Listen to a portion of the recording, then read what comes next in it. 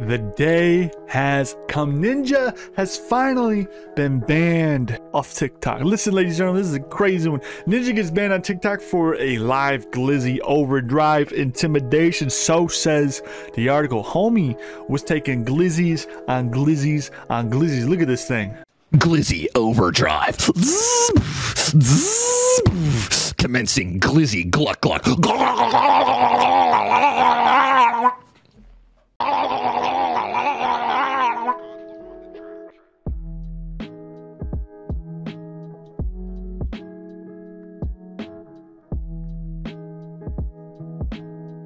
Hey yo, Ninja, my DMs are open, bro.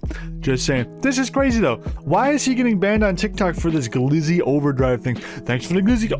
Thanks for the Glizzy. Like, we saw that a million times on TikTok. Why is he now getting banned? Is it because his audience caters to children? And if that's the case, what is TikTok's predominant audience catering to anyways?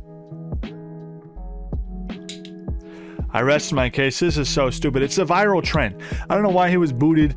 It's so dumb. At least he's laughing about his ban, though. It's so stupid. I violated community guideline, dudes. He said, let me get this straight. A guy can dress up as a hot dog and literally suck glizzies for like 4 hours straight, but I impersonate him one time and I'm banned in 30 seconds. Check this clip out, y'all. Oh, my TikTok live did end. Oh my god, dude. Did my gluck gluck get me banned?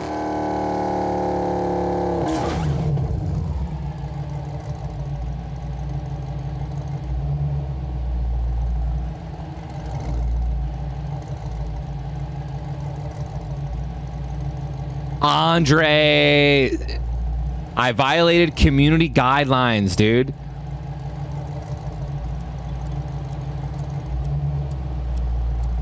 Okay, wait a minute. Let me get this straight.